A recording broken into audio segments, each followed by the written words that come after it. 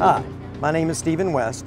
I am the Business Development Manager for Emerson Field Communicators, which of course has been the tried and true 475 and now the brand new AMS Trex device communicator, designed with the user in mind.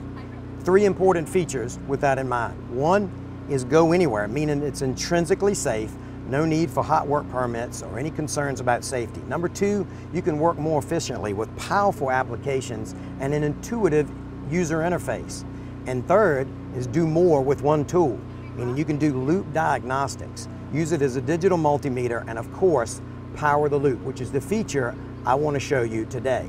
So I have my AMS Trex device communicator connected to a transmitter with the leads, and of course connected to the HART connection. And I am doing this incorrectly on purpose to demonstrate that the powerful, intuitive user interface would help a brand new person who had very little experience or knowledge about the product would be able to walk through the on-screen instructions and have no problems taking care of this task. So I would press the field communicator icon, and it's trying to establish HART communications. Of course it cannot. This device is not currently powered. I have not supplied power, so no voltage detected, no communications. Ask me what would I like to do. I'd like to establish HART communication, so I press that button. Do you intend to provide power from the Trex unit? Of course. This is power the loop, but in the case I had loop power and I happen to say yes, it would detect power and would not let me interfere with the control system or damage the Trex unit. So in this case, I'll say yes. Is it a positioner or transmitter? In this case, it is a transmitter. And now you'll see that as it's trying to establish voltage, I am connected to the wrong terminals, as I said.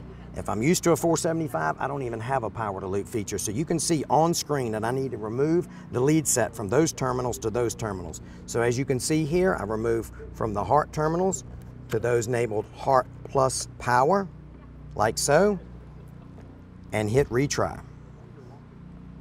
Just following the on-screen directions. Now it is supplied power, it detects a voltage, HART is detected, it's now loading the DD, which is device descriptor file, and you will see it establish communication and bring up the powerful and comforting user interface that looks just like AMS Device Manager if you're familiar with that product.